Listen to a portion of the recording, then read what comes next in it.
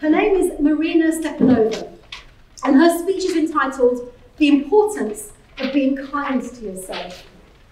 Marina Stepanova is an award-winning author of Resourceful Mum, Take the First Step to the Life You Love. She's a qualified counsellor and psychotherapist and has spent the last 10 years supporting adults and children with autism and learning disabilities to lead happy and fulfilling lives.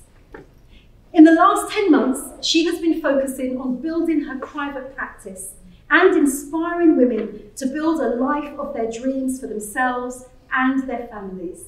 So please put your hands together, give her a really warm welcome, Marina!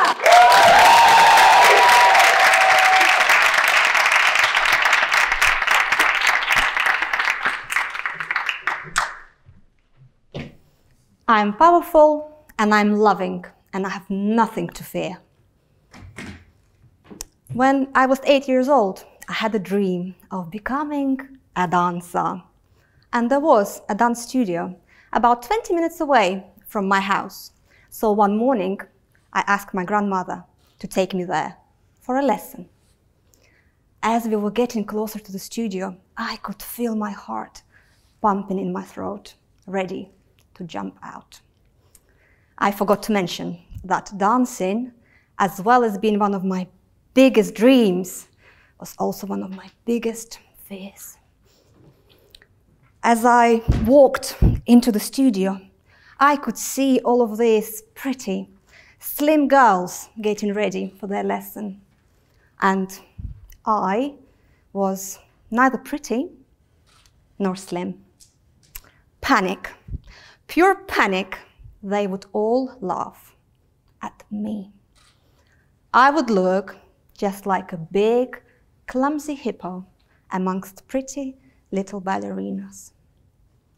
My nan just stood right there by the door. She knew the routine. It wasn't the first time we came into the studio, you see.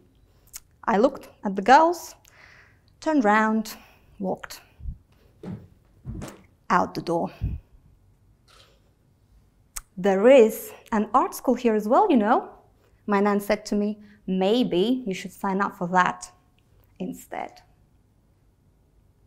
4 years later, I was graduating with an art school diploma. I still couldn't draw, and I still wanted to dance.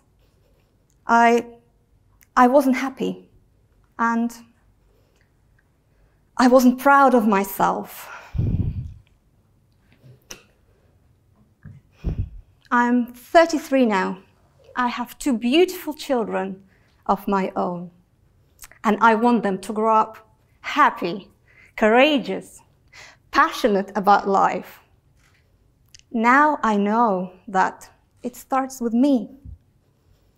So last November, I started attending personal development seminars and I signed up for a book writing course. I was learning from people so passionate about their lives and not afraid to stand out and make a difference.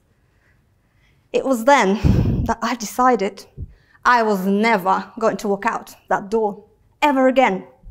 I was done feeling like that big, clumsy hippo amongst pretty little ballerinas.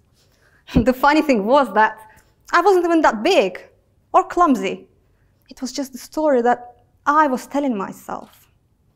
So I started telling myself a different story. I am worthy. I am intelligent. I am brave.